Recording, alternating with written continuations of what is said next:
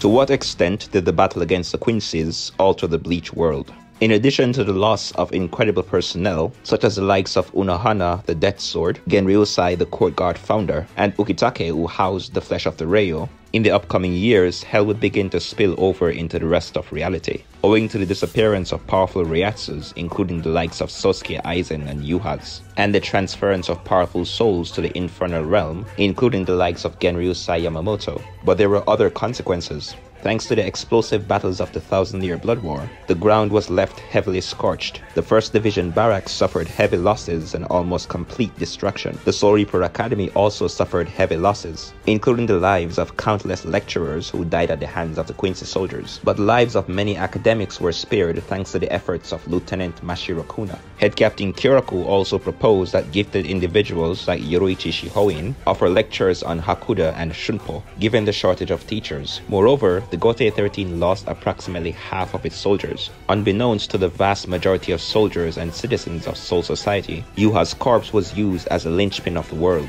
as it conveniently contained the remains of the Ryo's power. Lieutenant Kotetsu was hastily appointed the role of Captain of Squad 4 in the absence of Captain Unohana, and the placement of new captains and lieutenants shouldn't come as a surprise, as the restoration of the Gotei's power was paramount. Furthermore, given that Ichibe Hyosube stole 100 knights from Soul Society's future, to construct its grand mausoleum, the inhabitants of the Soul Society will likely have to experience 100 days without knights over a 100-year period at some point in Soul Society's future.